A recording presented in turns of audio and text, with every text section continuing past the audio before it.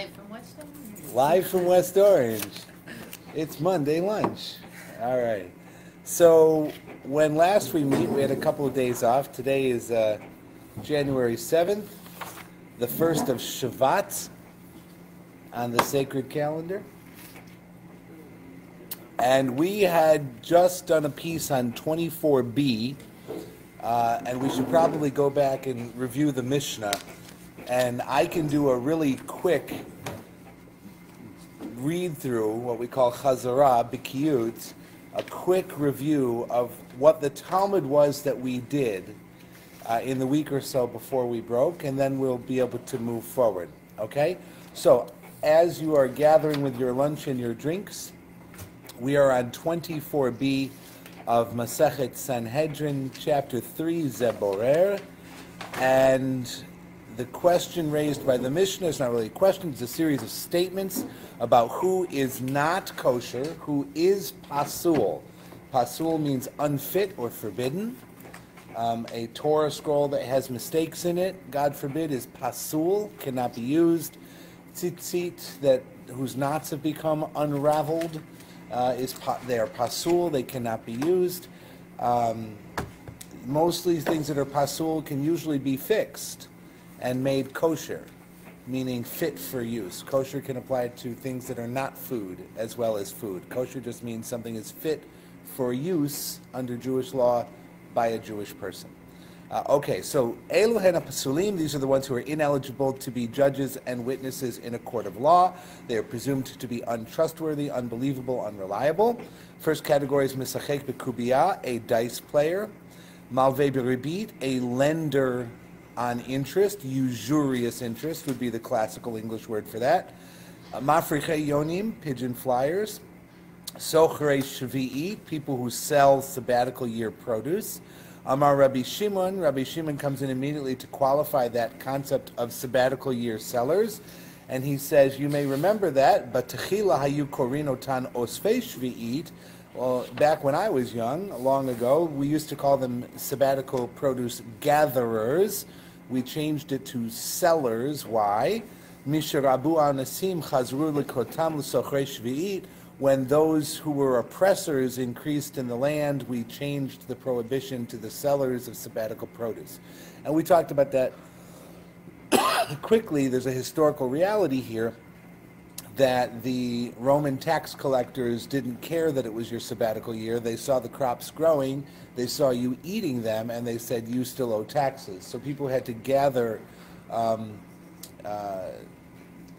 economically large amounts of produce beyond what they needed for their personal needs, which would normally be forbidden by the Torah as sabbatical year produce. You're allowed to harvest what you need for yourself. You're not allowed to harvest for business and to sell.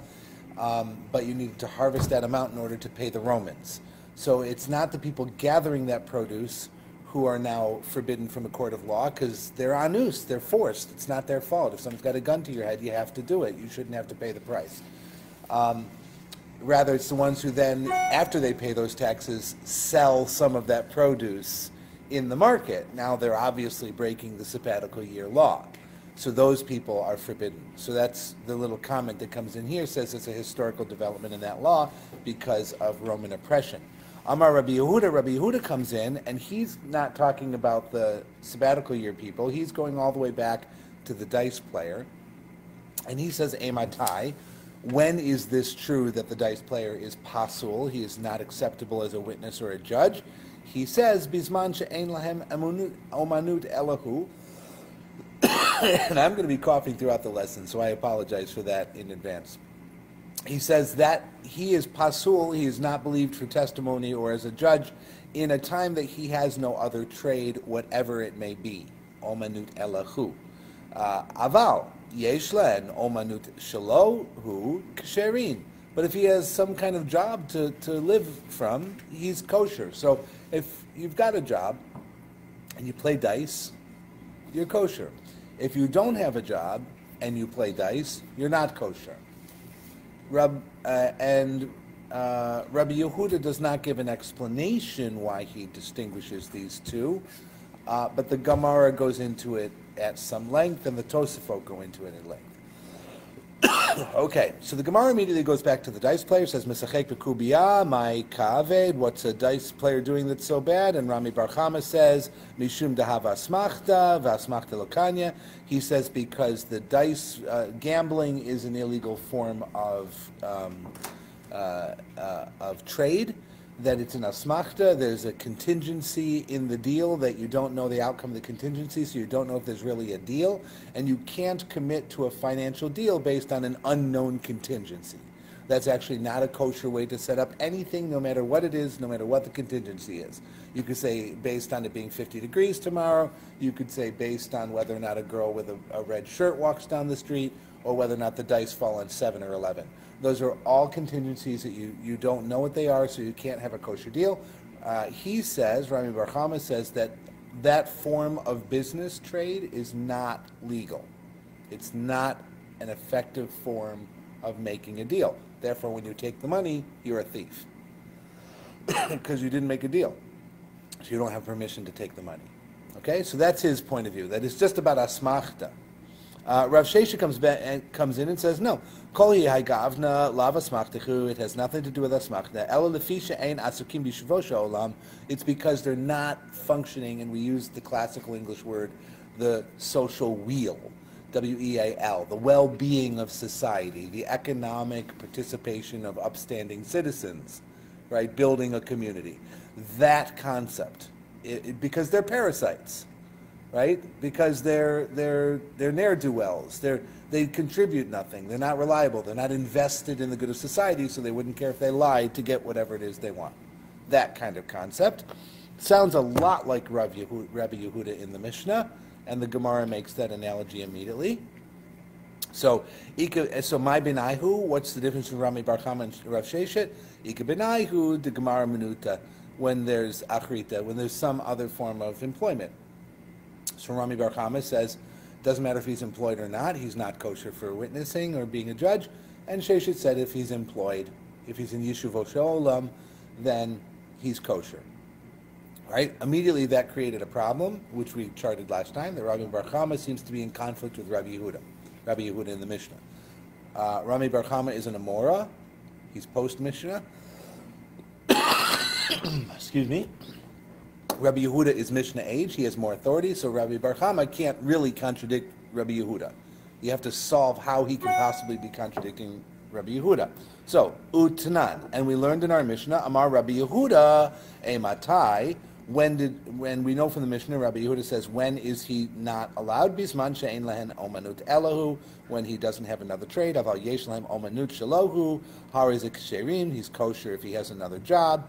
Al-matama de matniti mishum yeshuvosha olamhu, and it sure sounds like the reasoning of the Mishnah is the same as Rav Sheshet, that it's yeshuvosha olam.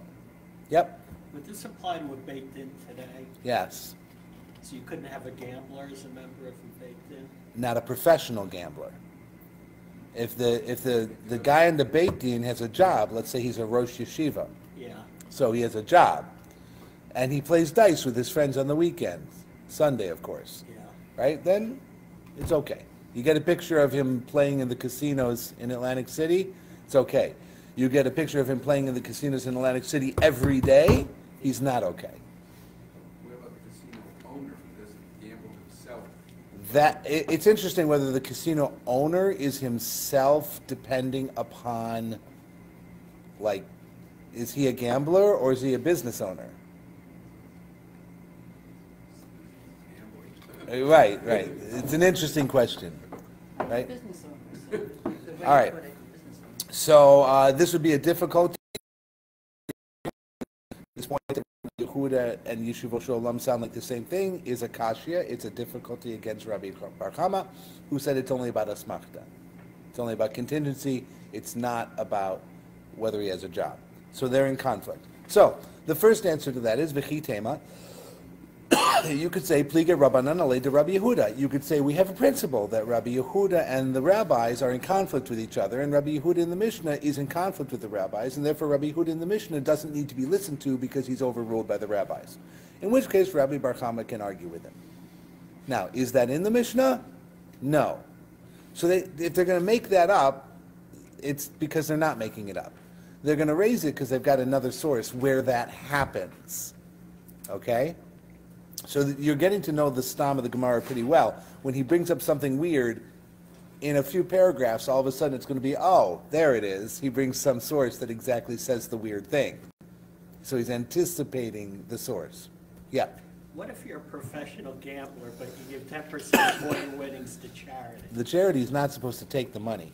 If you're a professional thief, right, it's a mitzvah ababa avera. The money itself is what you stole, and you give that money to the hospital for children with cancer, you might make the argument, pikuach nefesh, I'm saving a life.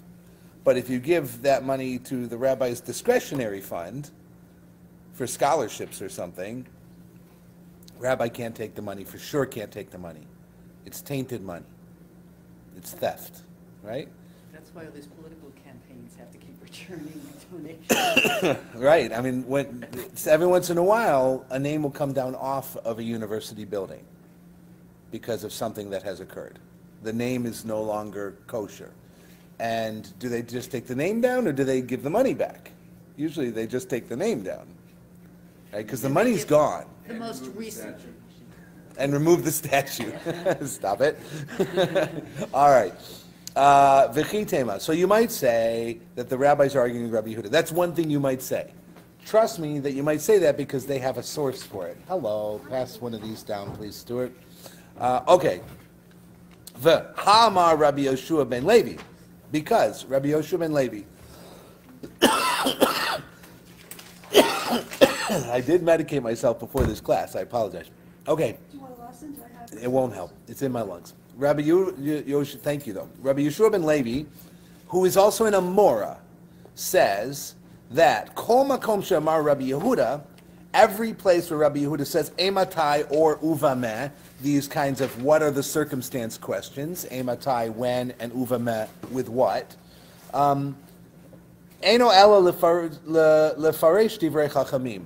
It is only to explain the words of the rabbis, not to contradict them.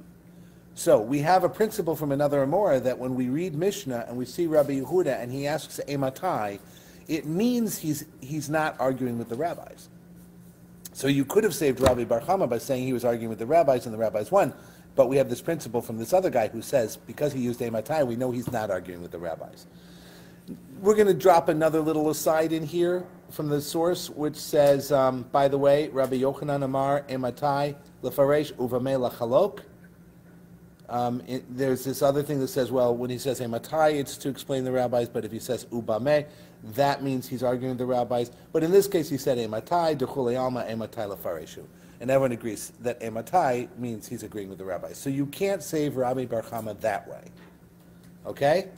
The Gemara is going to reject that rejection. It's going to do it like this. Gavra Gavra Karamid.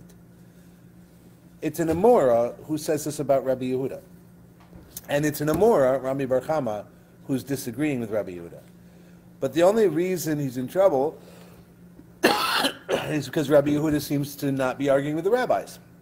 The only reason we don't think he's arguing with the rabbis is because of another Amora. Rabbi Bar Chama gets to argue with another Amora. He could say, I don't believe you about Ematai. I don't accept the principle that Ematai means he's not arguing with rabbis. I think he could say Ematai and still be arguing with rabbis. Rabbi Bar Chama could say that. So it's Gavra Agavra, right? It's just two Amoras who have a difference of opinion about that principle, so Rabbi Bar Chama can still argue Asmachta. This is review, but am I making your head spin, so are you okay? Kind of, sort of, not? All right, so Rabbi Bar Chama is in trouble if Rabbi Yehuda is winning, because he can't argue with a Tana. There's an Amora whose principle about Ematai proves that Rabbi Yehuda is still winning and is not arguing with the rabbis. But that's an Amora saying that. So Rabbi Bar Chama doesn't have to care. He could still say to that Amora, you're wrong. The rabbis are overruling Rabbi Yehuda. He could still be saying that. But this is the Gemara 200 years later when in the editorial process setting all this up. So we don't know what Rabbi Bar Chama actually said. Okay, so Gavra Agavra, it could just be, two Amorim slugging it out. Masavar plige or Marsavar la plige. One thought they argued and one thought they didn't argue, and because of this ematai, we don't need to follow it. Rabbi. Now, these two, they're at different times, they're not one-on-one. Those two Amoras are at the same time, but they're not actually in conversation with each other. The Gemara is taking those two things and putting them next to each other as if they were talking to each other. Okay. The editor of the Gemara later on is doing that. He's crafting this section of the Talmud out of these sources and creating ideas. All right. They lived more or less how long? The Moraim that he's talking about are in the late 200s of the Common Era. Okay. 250, 280.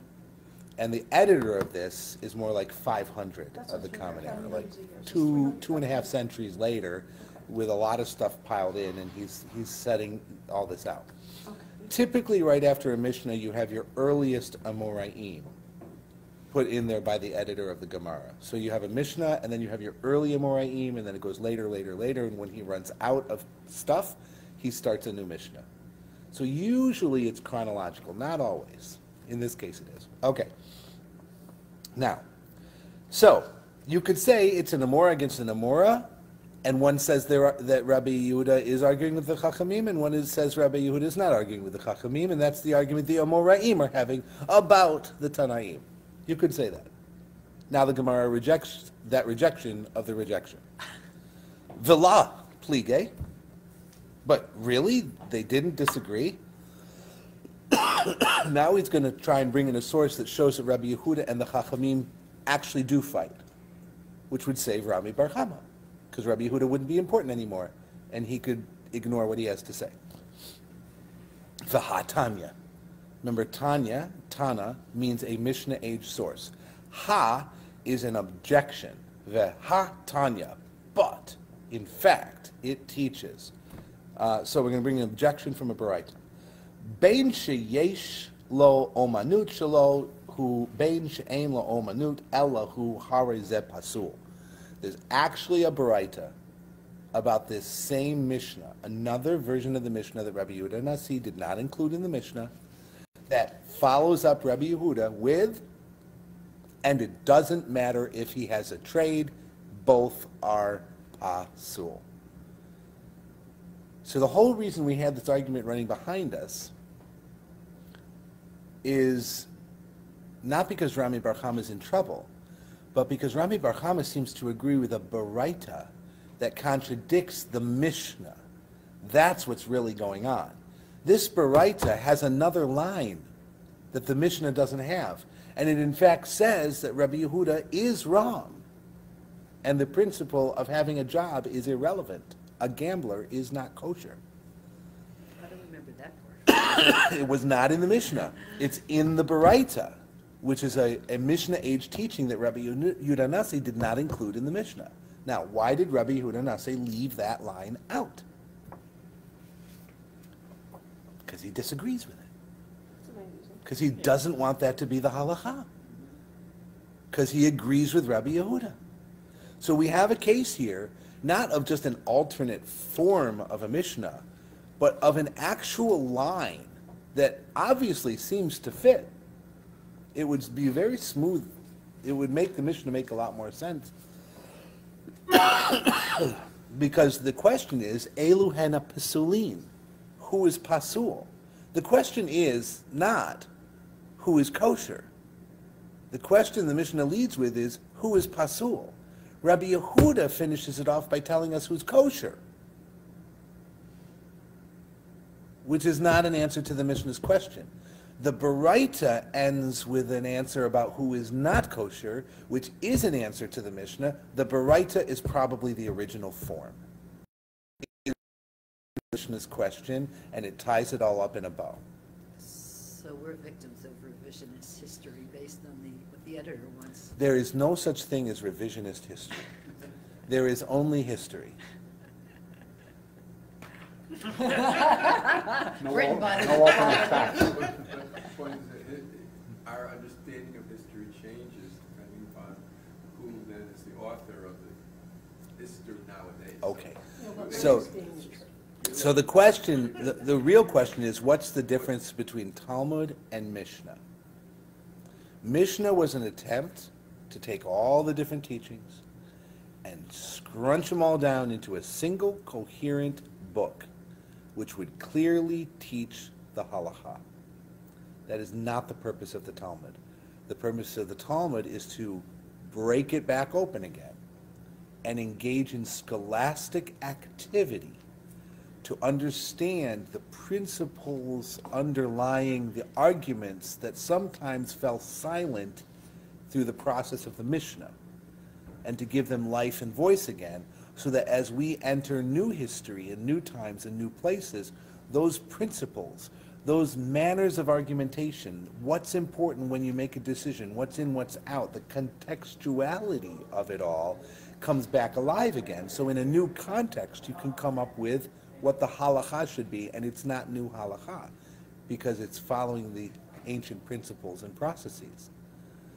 If you wind up with something different than the Mishnah, you could say it's new halacha, unless it reflects a process that the Mishnah had edited out.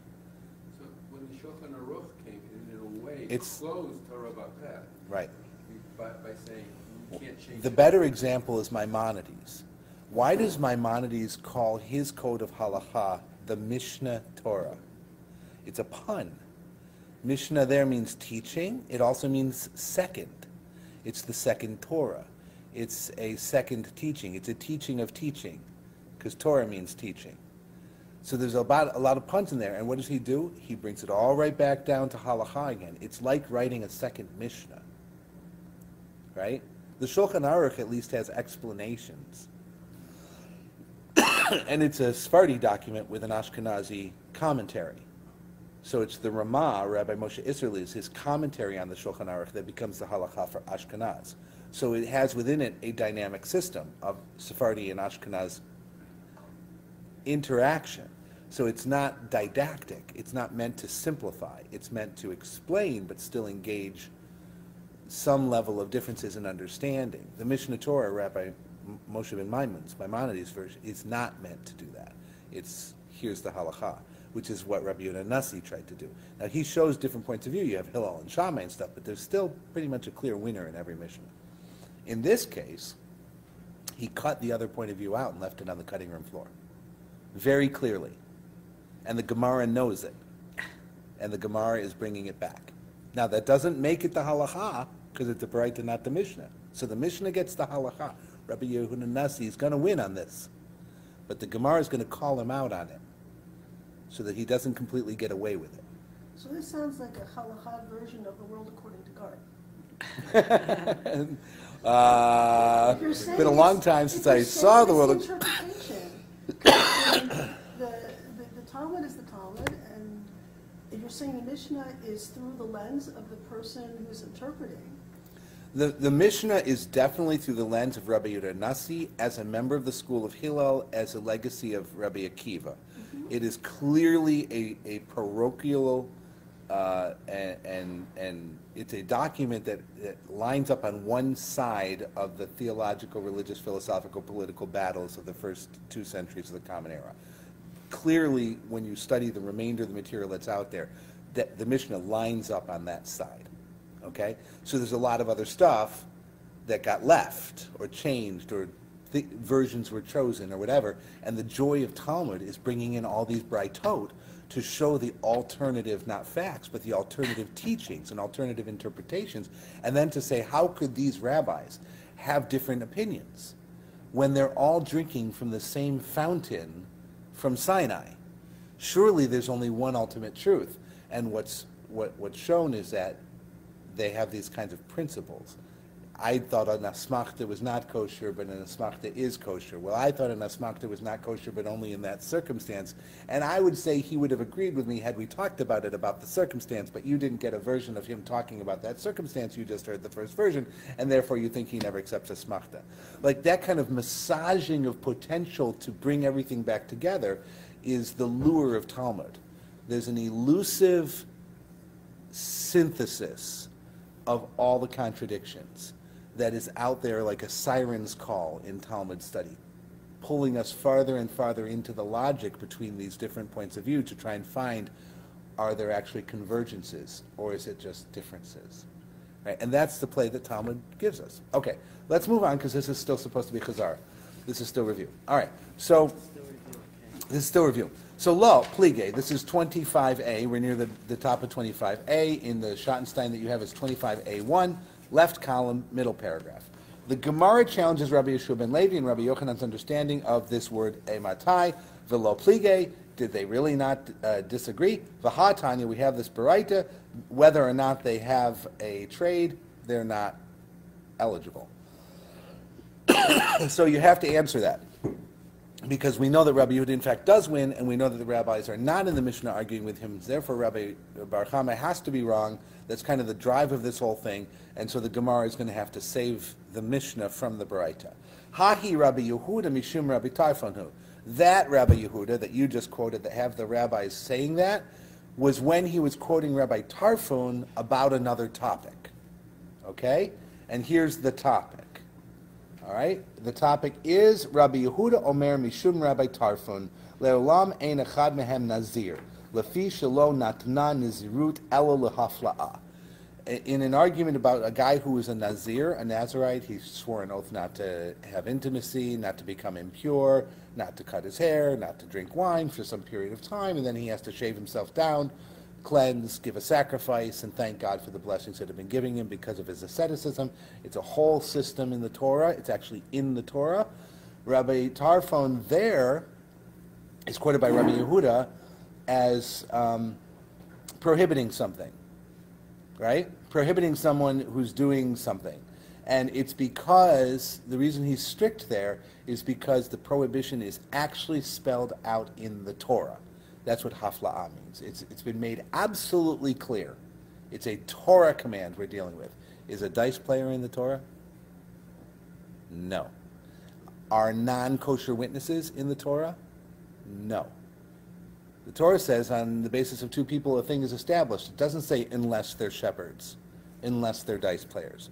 So the argument here is that when Rabbi Yehuda has that argument with Chachamim and he gets restrictive and you're trying to make that Rabbi Yehuda of the Baraita, that was actually Rabbi Yehuda quoting Rabbi Tarfon about things that are spelled out in the Torah. Here he is neither quoting Rabbi Tarfon, nor is it something spelled out in the Torah. So Rabbi Yehuda might actually take a different point of view and support the rabbis, not be in conflict with the rabbis here, which means he can get the halacha, he wins in the Mishnah. The Baraita is a different case, it's not in conflict, it's a different case, and therefore Rami Bar Chama is still in trouble. Rabbi, so is this his attempt to try to extrapolate the idea for what would have been modern times then, to have current applications for whatever we're relevant? Yes, I think actually in the it's a very subtle point you're making historically, and I think it's correct. At the time of the editing of this tractate, there are no Nazirs, right? There is no Nazirut.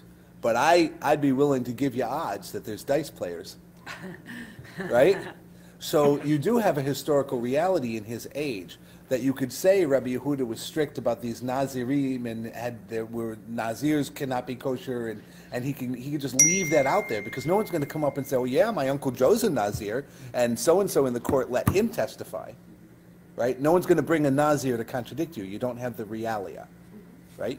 You don't have the world experience, and so he can bring it, he could put it into a category that's completely irrelevant in his age, allowing him to permit the category under Rabbi Yehuda's terms for the dice player, which is still an ongoing issue in the time of the Talmud. Right? That's a very good point. Right? So he saves the situation by putting it into an archaic category and dismissing and maintaining the text in front of him, which is something everybody knows. I like that. Okay, so that's that. And we're done. So from the beginning where Rami Bar Chama came in and said it's asmachta, and Rav Sheshet said it's not asmachta, it's yeshuvo shel olam, and omanut are now the same thing. So Rav Sheshet said it's participation in the social order. Rav Yehuda's language in the Mishnah is he has to have a job. And we have come to equate those as the same thing. Participation in the social order means having a job. Okay? And we decided last time that it has to be a paid job, it can't be stuff you do volunteer. Well, you raised the concept of like super volunteers who affect the social order through their philanthropy, not a known category. Okay. for the Talmud, right? I think we are sensitive to that category as being a productive member of society, not a known category for the Talmud. All right. Okay, you had a parnas, but you didn't have philanthropy, not the same thing. Well, I wasn't thinking necessarily philanthropy in terms of money, but I mean, people that do volunteerism more than that. Right. I think that the people who were the philanthropic forces in the society, like we have donor plaques in mosaics from the 3rd century and these kinds of things, I think those people still had businesses and occupations and trades. The concept that you have a family foundation that allows you to transform the world through your philanthropic activity, I mean, that's just a whole, capitalism hasn't developed to that level in the Talmudic time. No, not yet. Doesn't allow people to have that kind of role in society. All right? Okay, now, we're going to move on. We did move on already. We did this. So, the Malve Beribi. So, the Mishnah, there's two words, they're very close to each other. You need to distinguish them. Malve is the person who causes the loan. That's the banker. Milve. Milva is the loan itself. Is it the loaner? Is the Malve is the loaner. loaner? I'll write them down. I'll write them down in transliteration for everyone, okay? Malve is the banker, or the loaner, okay? The milva is the loan, and the love is the borrower.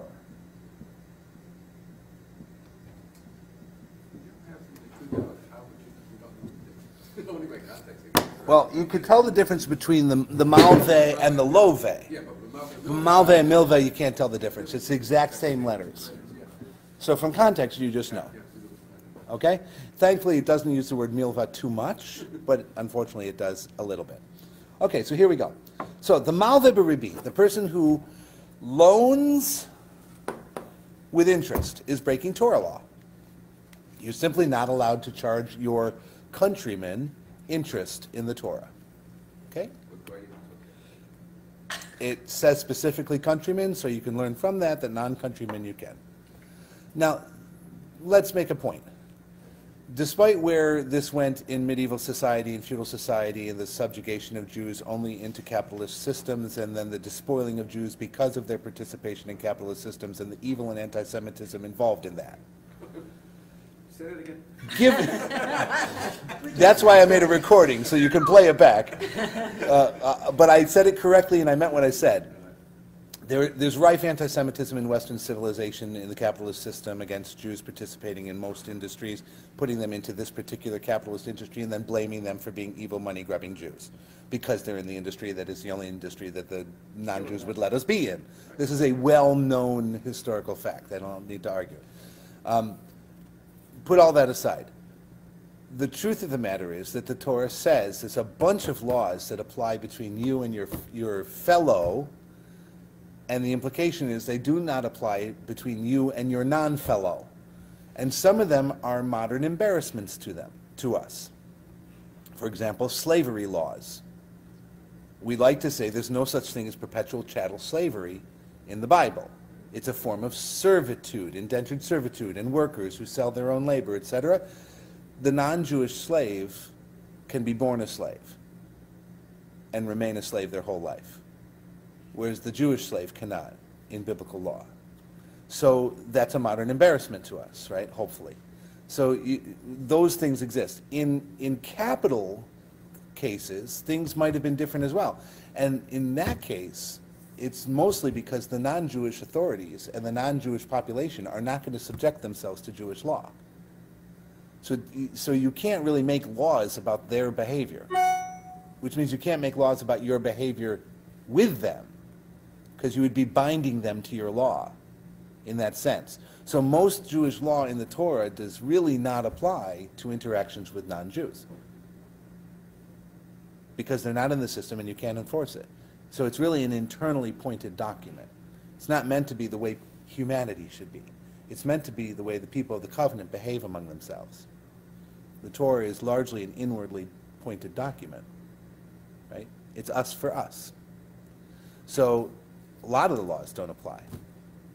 You can do non-kosher shechting You can own a McDonald's. You're not supposed to serve Jews, but there's nothing wrong with that, right? So you're not prohibited from creating treif meat, you're just prohibited from eating it. You can even benefit from it. Butchers do both. Right, Yeah. right. So all the laws of the Torah kind of apply that way. It's not the same for us and them.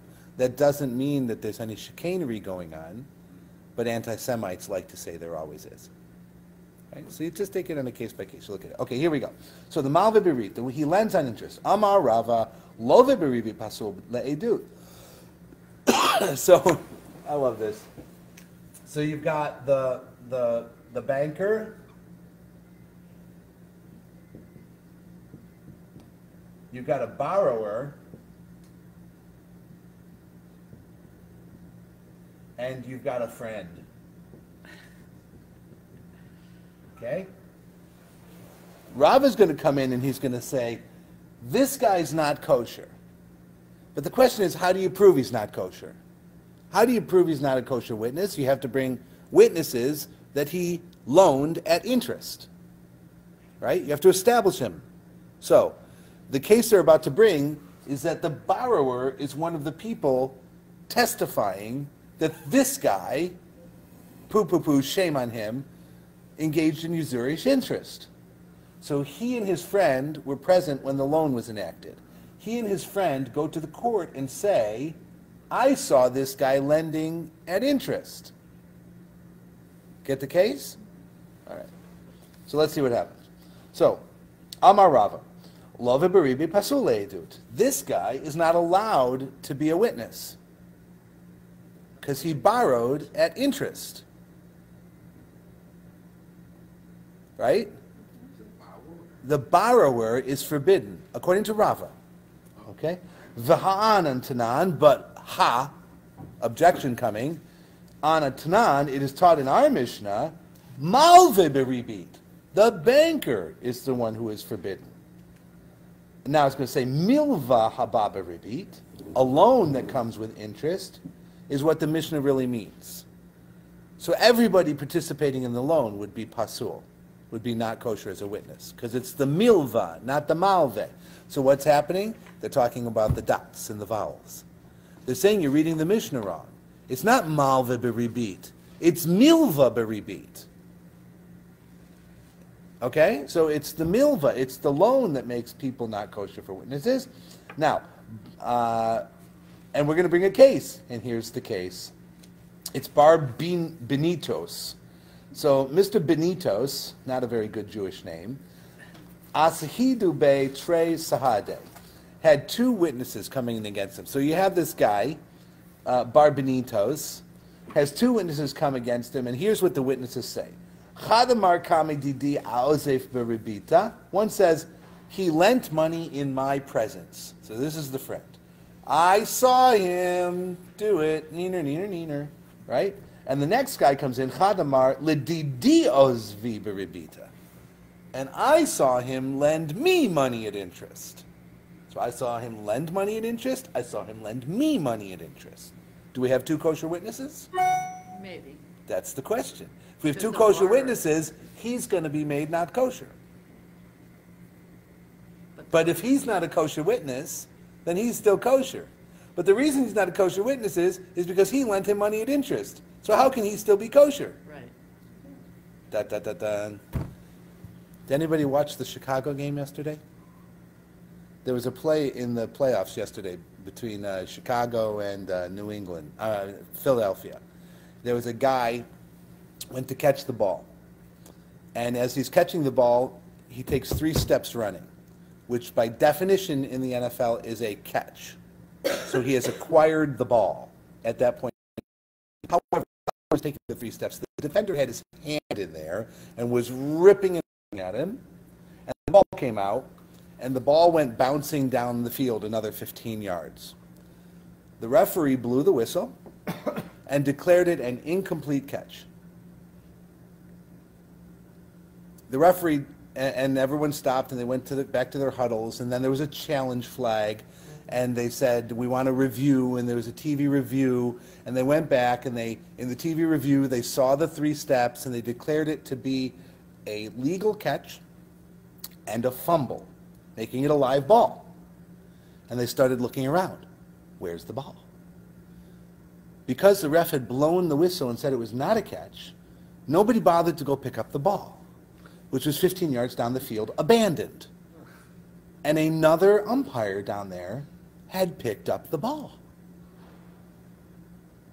Right? So you have a catch-22.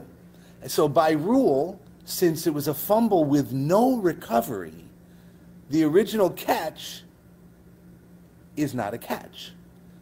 And the team loses the play, and they have to go back to where they started from. Now, the only reason that happened was because there was a review that declared it in fact was a catch. Once it was a catch, it can be a fumble, and once it's a fumble, it can be a recovery, but there was no recovery, and because there was no recovery, it now gets ruled not a catch. So then it's an incomplete again. Why can't they just say the ball stays where I'm sure the Rules Committee is going to have a fit over this in the off-season, and they're going to come up with some revision of this. Because it took them like 10 minutes to figure it out, and they still had no good explanation. The only thing that establishes that this guy is loaning at interest is this guy saying, as the second witness, is that he did it to him. But he's not a kosher witness to say it. And you need 2 witnesses? So And you the need frame- 2 witnesses to establish Witnesses that something. are kosher. So you have a catch-22. He wouldn't be kosher if the guy he did it with were kosher. But the guy he did it with is not kosher because he did it with him, which makes the guy pasul. But the guy's pasul, so he can't show that he's pasul. So the guy who he did it with is in fact kosher. So this guy's pasul without proof, and this guy's left kosher because the proof is wanting. So the banker's actually lying, because he could be a witness against himself He could, otherwise. he could. Right, but we're going to see. Let's see what happens. So they're going to deal with this a little bit. So this guy's got a name. His name is Benitus. This is Bar Benitus. Bar Benitos. Okay, so Bar Benitos. He probably surprised me by that. 2 witnesses. One says, I saw him do it. The other says, I saw him do it to me. And Rava disqualified. Pasle Rava la Bar Benitos. On the basis of this, Rava said that this guy, the loaner, is not kosher. So, the loaner is not kosher. But, Vaha, Rava hu damar, lo veberibi pasul edut. But the Gemara says, how can Rava have said that this guy's not kosher if Rava's principle is that it's the love, the borrower, who's the one who's not kosher? So Rava seems to be saying that the guy who loans at interest isn't doing anything wrong. It's the guy who borrows at interest is the one who's wrong. What, does that make sense? No. Well, it must, because Rava's not dumb. So what could Rava possibly be thinking to say that it is the borrower who is in fact committing the sin against the Torah? Just because you're tempted to do something doesn't mean you have to go along with it. Maybe, but I think Rob is looking at what the 2 men have done. What has each of them actually done, and who's wrong? The Torah says you're not allowed to lend at interest, borrow at interest, something like that. At what point does that become a sin? When the money goes to the borrower, or when the interest comes back to the loaner? There's nothing wrong with me giving you $1 million. There's something wrong with me charging a penny interest. Giving you the $1 million is not a sin, no matter what we said to each other. Once you pay me back at interest, that's the sin. Get it? So Rava says it's the borrower who commits the sin when he pays the interest. But if that's the condition for getting the money, then why is that? But it's an illegal condition. I'm still allowed to give you money. If I give you $500 and I say, I don't know, I expect you to flap your arms and fly around the room 3 times. Or, no, I got a better one. I expect you to eat treif. Here's $500, eat treif. And then give it back to me. There's nothing wrong with giving you $500. I'm not allowed to tell you to eat treif, so that condition, in fact, never existed. Can you keep the $500? Sure. Can you give it back to me? Sure. Do you have to eat treif? No. I cannot bind you to eat treif. So if the loaner binds you to do something forbidden by the Torah, you can ignore that. That binding is ineffective because it's forbidden by the Torah. So you're the one breaking Torah when you voluntarily pay interest that's forbidden. So the borrower is a legitimate witness until he pays the interest. Yes. That would seem to be correct to me. All right? Why is the borrower testifying against Bar Benitos? Because he doesn't want to pay the interest. He doesn't want to pay the interest. And his friend's in it with him. Right? And is Bar Benitos going to testify that he loaned on interest? Not if he wants to keep his good name. Of course he's going to testify that he loaned on interest. If he doesn't, he'll never get the interest. Ah, Oh, that's true. Right? So he's going to tell the truth. So this guy wants to make him not a kosher witness. So you can ask for interest, but you can't receive it. Is that what you're saying? 'Cause The subtlety in the middle here really doesn't make sense. It's a pox on both their houses, which is why the solution milva, it's a loan at interest is forbidden, is a great one because it makes everybody not kosher if they engage in the activity. All right, let's see what happens to Bar Benitos and Rava. Is it any kind of interest, or is it usurious interest that we're talking about? Percent increase on the principal of the loan. It's any, I think it's any, right? it's any interest. I don't know a difference between interest and usurious interest. Are you saying usurious? Usually means a lot. No, Let's so- say if it's 40%, Okay, as opposed to so 1%. so in English we're using usurious to mean exaggerated and Yes. unfair. Yes. I don't think that's what the word means. Okay. Well, that's a modern. I think Or in the modern interpretation? it's any interest is forbidden in the biblical system. That's what I was Okay. asking about. Is it any or? V'ha Rava Huda Amar Love Beribi Pasulhu. So how can you make Rava the guy who says that this guy can be believed about this guy loaning, and this guy is therefore not a kosher witness because he loaned at interest, when Rava is the one who said that it's this guy who's not kosher, right? All right. So what's the answer to that? I'm going the wrong way. V'havale Russia. So the second guy, when he says he borrowed at interest to make this guy not a kosher judge or testimony, this guy is making himself a rasha. I broke the following halacha, therefore that guy should be punished. He's admitting he's a rasha, he's a bad person, he's breaking halacha. V'hatorah amra, and Torah says, al teshet rasha aid. Do not place an evildoer as a witness. So you can't have a rasha as a witness according to the Torah. The Gemara answers, Rava Latame, Rava follows his own reasoning, Damar Rava, Adam karov etzel atzmo, ve'ein adam misim atzmo rasha. Rava has a principle that nothing a person can do or say in court can be established to make him a rasha. Doesn't mean he's not a rasha, but you can't use his own words to make him a rasha. You can't use your words. Anything you say can and will be used against you, not to make you a rasha. Not according to Rava. So since this guy can't make himself a rasha by saying he paid back a loan at interest, he's believed about this guy, and this guy is now proven to have engaged in a milva that's forbidden, and he's thrown out according to Rava. Now, if there were two witnesses who came and said this guy was the love, he would not be a kosher witness. Rava would have him thrown out. It's only because the only reason we know it about him is because he's saying it about himself, and Rava doesn't let a person do that about himself. Therefore, he's believed by Rava to throw this guy out. You think this guy's going to find two witnesses next time he loans to someone? Right? This guy needs two witnesses against this guy to stop this all from happening. Okay. The problem is those two witnesses would also be saying that he did it, so they'd all get thrown out. Okay, here we go. So Rava Latame, and he says Adam Karov. And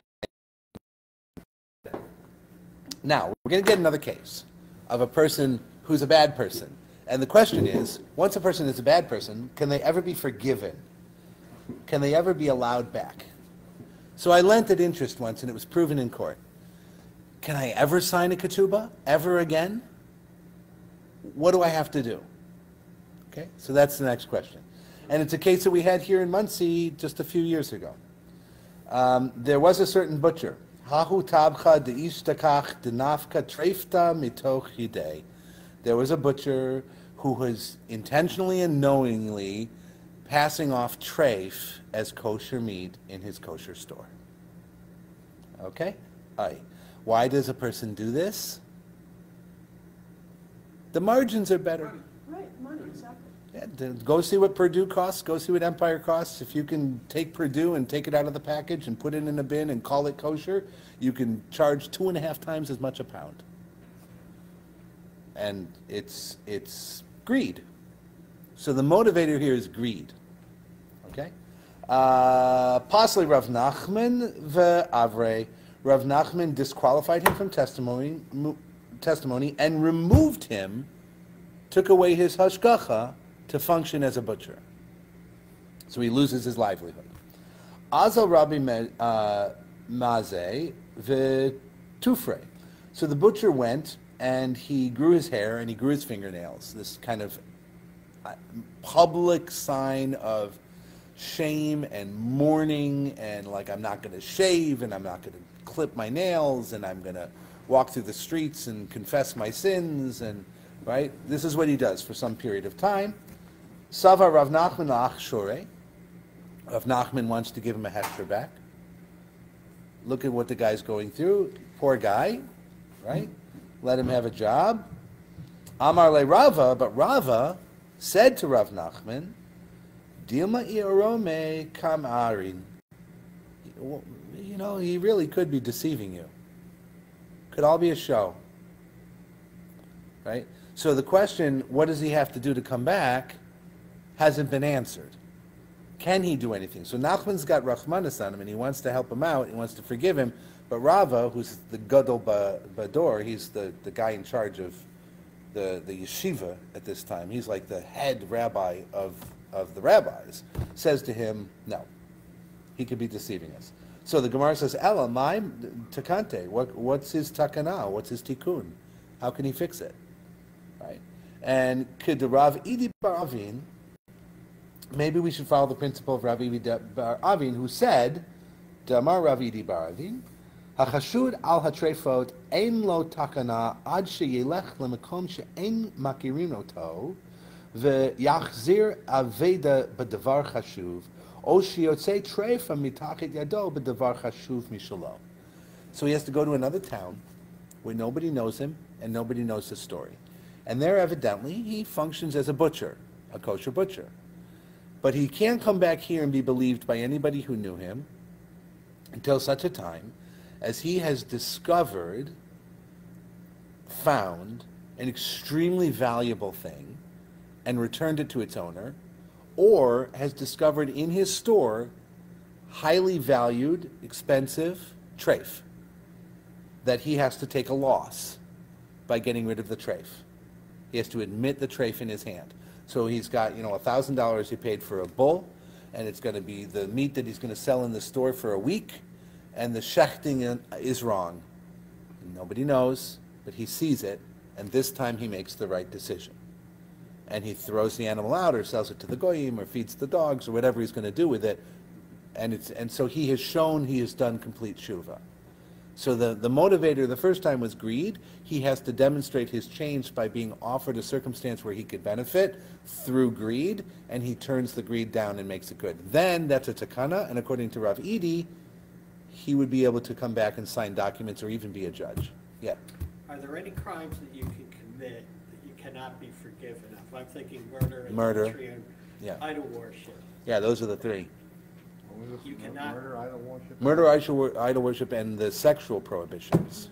Yeah, Right. I just as an aside, I asked that question to Rabbi Herson from the Rabbinical College, and he said, there's no crime you can commit that you can't be forgiven for, including those three. God is capable of forgiving you. The problem is, in the case of murder, the person you did it to is not capable of forgiving you necessarily. So it depends what your theology of the soul is. And is that soul able to forgive you after death? And in the very traditional world, it has become commonplace for people to ask the dead for their forgiveness. And you'll see this at funerals, mainstream Orthodox funerals, where the person will walk up to the casket, sometimes symbolically it's just the rabbi, and will say, Joe, I ask for your forgiveness for anything that I ever did to harm you. I ask that you forgive the people here for anything that they ever did to harm you. We forgive you for anything you ever did. Like, there's a ritual of forgiveness that takes place at the casket in the funeral. Have you ever seen this? No. I've never seen that. I never knew about that. I've seen this. I saw Rabbi Zwickler in town do this, right? And it's become a more common practice in mainstream Orthodoxy. It comes from a certain theology of the soul, that the soul is still personalized and able to engage in some form of change activity towards teshuvah, towards forgiveness, towards these kinds of very divine acts. Is there anything God cannot forgive us for? God can forgive us for anything. So once you've justified that the human soul can forgive and God can forgive, then anything can be forgiven. I think in the older sense of it was sins that are bein adam lechavero, between us, God cannot forgive what I do to you. Only you can forgive what I do to you. And if what I did to you is irreparable, like I raped a virgin, God forbid, there's no amount of forgiveness that she can give me that restores her to her status. I kill a man, there's no amount of forgiveness I could receive that restores him to his previous status. So there seems to be things that are irreparable. Are they unforgivable if they're irreparable? The idolatry one seems to be outside of that. because- Idolatry is just death penalty. You can't say I'm sorry and evade the death penalty. Can you be forgiven and executed? No, but it's between man and God. Yes. I'm trying to say. Yeah, but that's between man, yeah. Man and man, I could understand, but if you can forgive God, why that? So I think in the case of death penalty for idolatry, humans are commanded to execute the person. The person is given an opportunity to seek teshuvah and forgiveness from God. God will forgive them, and they die without the sin. But they're still executed. If you believe in a world to come that is based on the status you're in when you die, that's an important point. Right? I would assume idolaters would just get out of there, get out of town. Yeah, well, people are going to run if they can run. These are for the people who got caught. Right? Okay, so, I yeah, have a question about kashrut. This might seem bizarre, but since I never had it, and I never thought about it before. yeah. And when you're talking about giving the tray. Feeding the treif to the dog. Yeah, is that, if you are Yeah. kosher, there's nothing wrong with giving unkosher meat to your animals? The only forbidden food that you're not allowed to feed your animals is chametz b'Pesach. Okay. Right? But you're absolutely allowed to feed treif to your dog. It's a very good use of treif. Okay. If you're going to go to ShopRite, Uh-huh. and you're going to push your aisle down the kosher aisle, filling with food for you, and then you turn left and go a little ways and start filling your cart with non-kosher meat, you may confuse the neighbors. Right? Never watching your cart. Well, I'm the rabbi. Everyone's looking in my cart. It's true. You go to errands, so. Right. So you go to errands, you don't have this option. But then you're paying for kosher food for your dog, and why would you do that? Because it's expensive. Obviously, if you were to bring that treif into your home, you have to handle it very carefully. It has to be kept separate from everything else. It can be wrapped up and kept in your refrigerator, but its dishes and bowls and everything should not be washed in your sink or your dishwasher. It should be washed out on the back porch with dedicated sponges. And, there's ways to do it. Okay, But your dog doesn't need to keep kosher. good, I'm glad to hear that. You can buy whatever the cans of packed treif are that they feed the dogs. Don't use your sink for your animal's food unless your animal's food has a hechsher on it. Because you're treifing your sink. Can you get kosher dog? I'm sure you can. Anything for money. All right. Okay. We are at 12:59. Let me see where we are. Okay. So that's the butcher, and we finished, and the next one is going to be Mafrikei Yonim, which We is get to the baker and the candlestick. no maker. baker, no candlestick maker. So next week when we meet, we're going to be on Mafrikei Yonim, and we're going to go into the pigeon flyers. Why are the pigeon flyers not kosher? Okay? So welcome back. Thank you, and to you. In review, that sugya was a little clearer than the first time we did it. Yes. Yes. According to what's happening with Lower in this case, according to this Talmud